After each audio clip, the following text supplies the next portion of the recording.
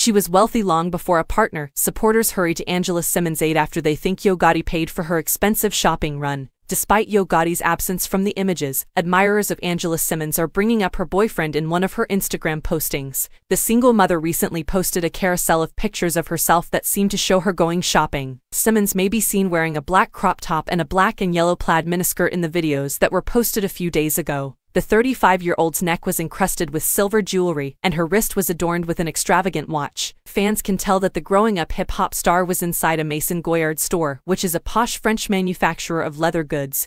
Throughout the images, with an image of 2 champagne glasses as an emoji, Simmons captioned the photo, "Goyard or go home #a girls therapy." The fashionista is seen standing in the first photo holding 3 different colored Goyard purses. In the second slide, Simmons appears to be in the middle of a lecture or conversation as she holds a champagne glass in her hand. Her final image was a mirror snapshot of the businesswoman filling her hand with an iridescent pump while she was staring at herself. Over 700 comments were made in her comments box, but she can only see how many likes the post received. A number of admirers brought up the rapper from down in the DM, implying that he was the one who accompanied her on her pricey shopping therapy excursion. "This is undoubtedly Gotti. I'm not angry with Angela because she wasn't a label girl. Man with Gotti money is what I need."